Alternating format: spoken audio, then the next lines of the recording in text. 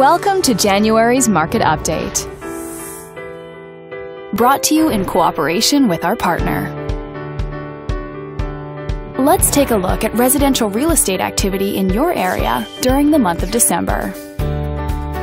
The number of active listings was down 24% from 1 year earlier and down 25% from the previous month.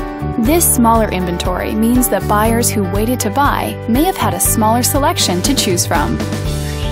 As you can see, the median listing price for the month was just under $380,000. Compared to last year, the average number of days that units spent on the market before being sold was down 32%.